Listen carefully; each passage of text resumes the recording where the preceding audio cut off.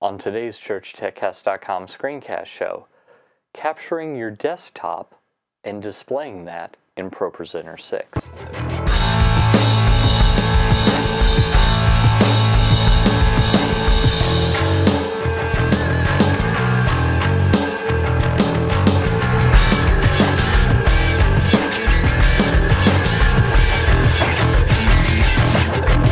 Hi, and welcome again to the ChurchTechCast.com screencast show. This is the show where every week I help you with the software that we use in the church.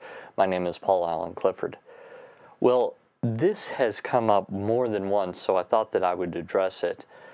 Let's say you've got something in another window, in another program, and you want to show that on screen.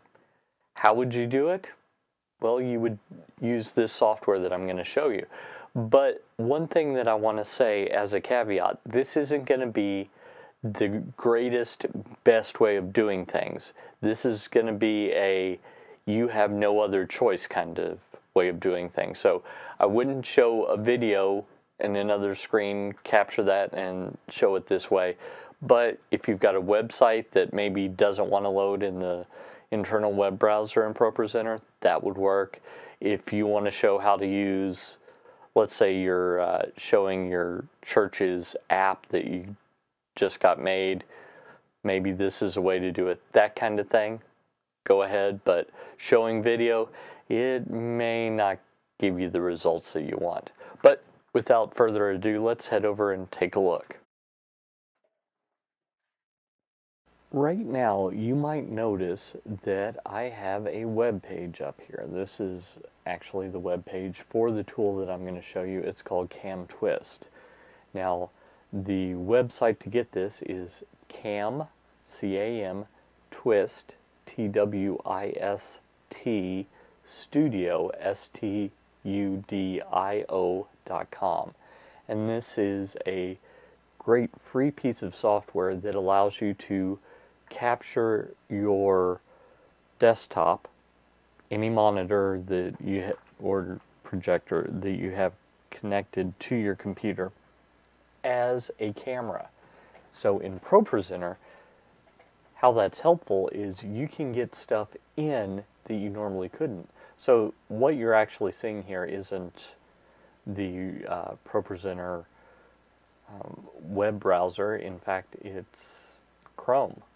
So how did I do it? Well, first I downloaded and installed this guy right here, Camtwist, and then I went over here to video sources, and the two that we care about here are Desktop Plus, which allows you to select just part of a desktop, but its results are kind of iffy. I'll show you in a second.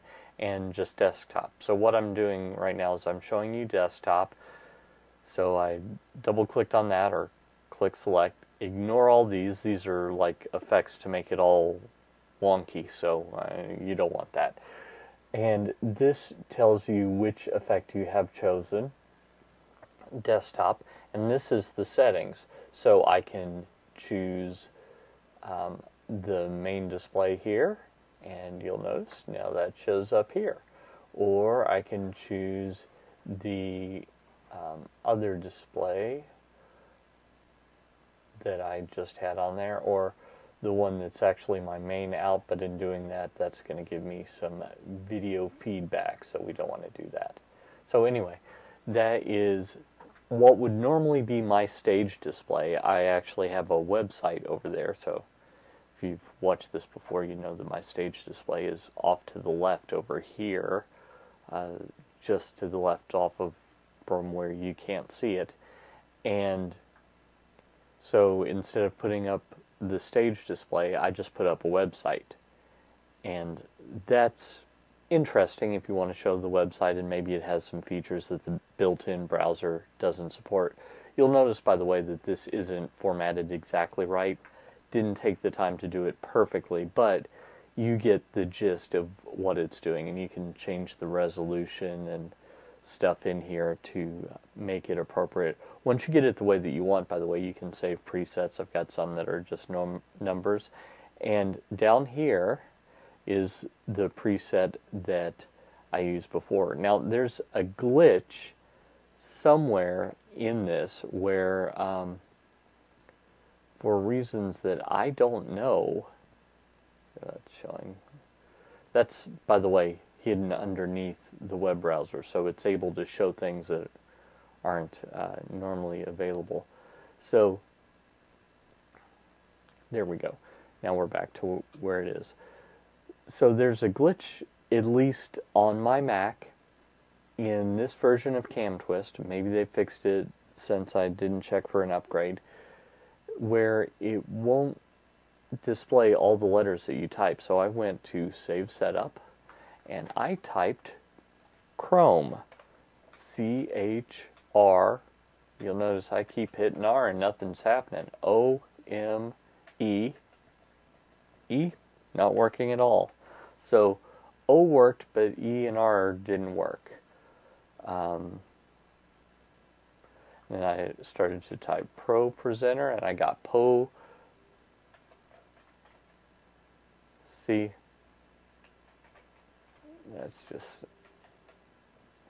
that's all I get from ProPresenter. So that was supposed to be Chrome ProPresenter. Nothing. So it's not perfect, but it is a free piece of software for the Mac that enables you to do this. I would caution you against playing live video with this. You might try it, see if it works on your system, but try it when no one else is around, just in case your pastor sees it and says, "Oh no, that's totally good enough," and then it crashes in the middle of service. So I want you to know for sure how it will affect your system to run this, because it's kind of processor intensive. But another cool thing you can do, and I've heard this more than once, people have asked about these guys right over here. This is a Prezi.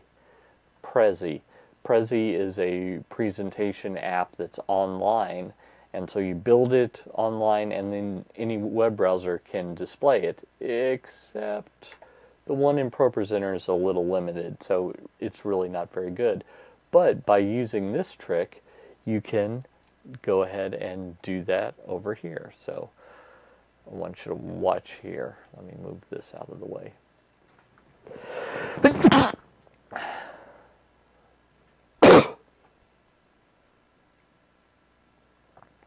So you saw that it was moving and everything. Again, you would probably want to change this. You can only show part of a window if you want to with the Desktop Plus option.